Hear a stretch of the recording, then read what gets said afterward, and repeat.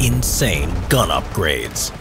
Throughout the history of warfare, it's been normal practice for the designers of weapons to find themselves tested and refined under the stress of combat. In many cases, soldiers often need more protection or firepower than their weapons originally provided. In other circumstances, real-life combat reveals flaws in their design, which were not originally picked up in factories or even with the field testing. Whatever the reason, upgrades are required for the weapon to maintain its optimal performance. Some are merely improvisations made in the field, others are more elaborate ideas drawn up in the engineering workshops. These are some of the most unusual upgrades added to some standard weapon designs. Number 1. The Pritchard-Greener Revolver Bayonet. At first glance, this upgrade might appear awkward and unwieldy. When bayonets first appeared, they were intended to be accessories for muskets and then rifles, but unlike a rifle attachment, pistol bayonets were not so common on the battlefield. They weren't a new concept and had been a popular attachment, particularly used by British seamen in the late 18th century on their firearms, which were referred to as boarding pistols and were used while attacking and boarding an enemy ship.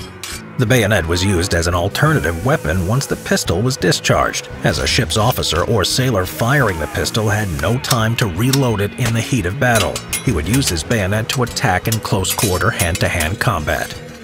With this idea in mind, Arthur Pritchard began designing a bayonet for the M.U.L.E Mark VI service revolver. Pritchard was a retired British officer who re-enlisted in the army when World War I started. After a year in France, he returned to England to serve as a training officer. During his service on the Western Front, he had become familiar with the trench raid tactics used by both sides. When clearing an enemy trench, soldiers were required to fix bayonets to their rifle and prepare to fight the enemy head-on, face-to-face. Officers, however, were only armed with a revolver in these attacks, which had no means of attaching a bayonet.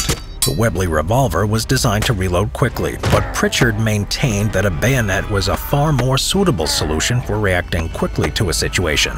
He presented his concept to the Wilkinson Sword Company, who produced sabers and bayonets for the British Army, but the manufacturer was already inundated with war production and had to turn down Pritchard's proposal.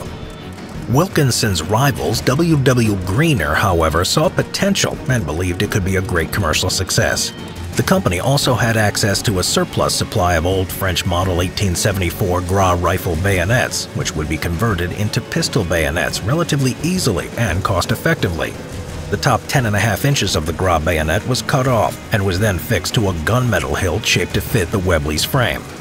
The bayonet's clever design meant it connected perfectly to the revolver. However, its 1-pound weight would have meant that the balance of the revolver was compromised.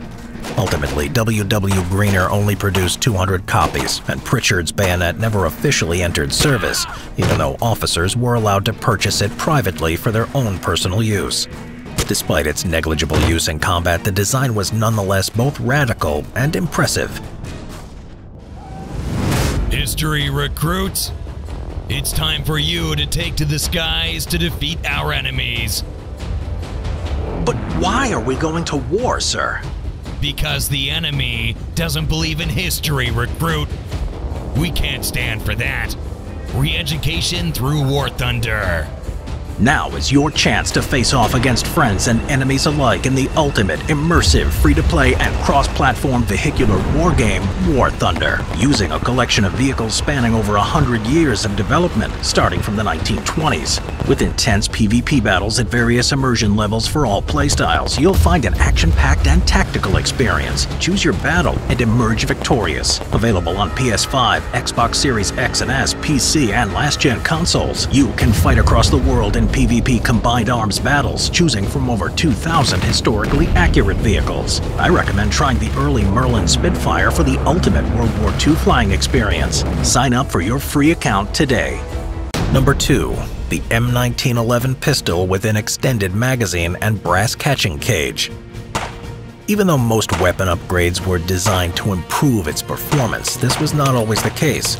Some upgrades were installed to weapons as safety measures. The World War I era airborne M1911 pistol had both its performance and safety upgrades addressed.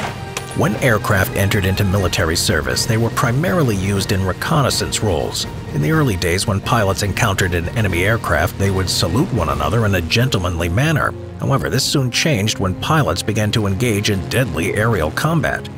Initially, airplanes were not fitted with machine guns, and so pilots had to use their standard-issue pistols. For some British Royal Flying Corps pilots, the M1911 was the weapon of choice.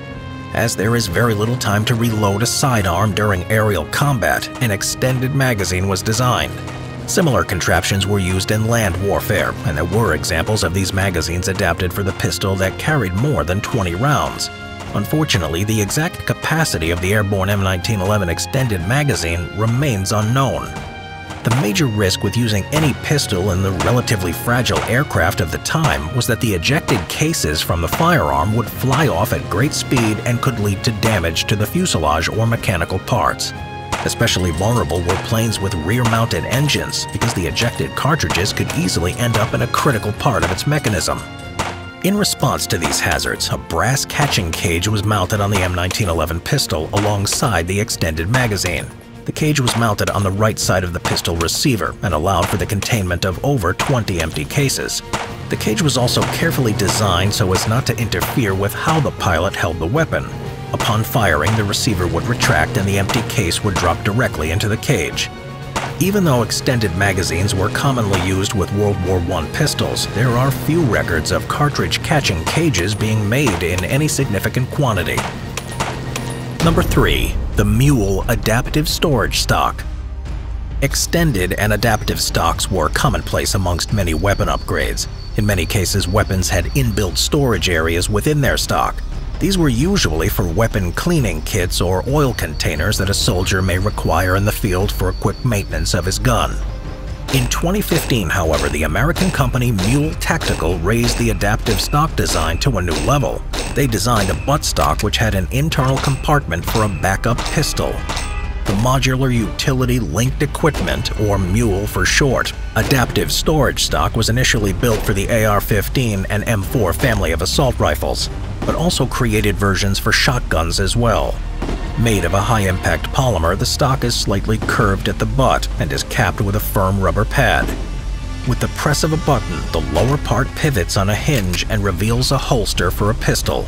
The holster is interchangeable so that various different types of pistols can be stored, including compact pistols.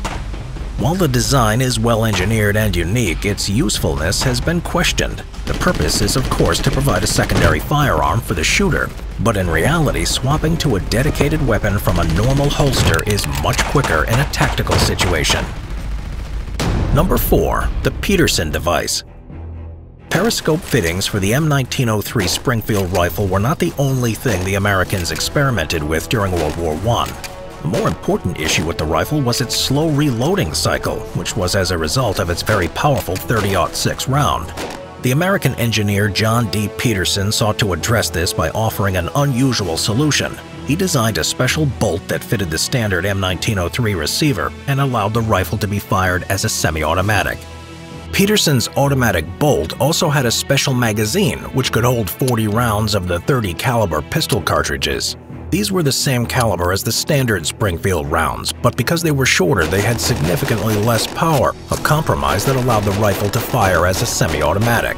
This reduced the rifle's effective range from 500 down to 300 yards. The Peterson device had a built-in grooved barrel that fitted the longer chamber of the M1903 rifle. The magazine was also unusually mounted at a 45-degree angle to allow unhindered use of the rifle's sights.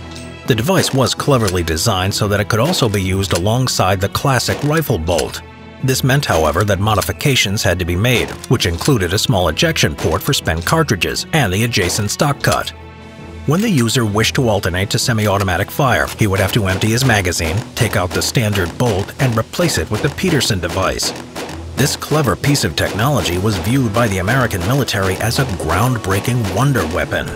They were sure its high rate of fire was sure to suppress even the heaviest fortified German line. They imagined a line of soldiers advancing across no man's land firing this device at the enemy trenches. As they ran, it would be extremely difficult for anyone in the trenches to show his head or any part of his body. In reality, production of the rifle simply started too late in the war, beginning in late 1918. When the government canceled the contract, 65,000 devices with 1.6 million magazines, 65 million cartridges, and over 101,000 modified Springfield rifles had been manufactured. They were quickly declared surplus, however, and were soon obsolete once the M1 Garand semi-automatic rifle was introduced into service. Although these upgrades and modifications all operated in unique ways, whether it be in purpose, appearance, or an operating principle, they all had one common purpose. That was to improve a weapon system and to enhance the shooter's chances of survival. To play War Thunder on PC, PlayStation, or Xbox now, sign up using the link in the description below and receive a massive free bonus pack including a ton of premium vehicles, boosters, and access to a premium account model, and more.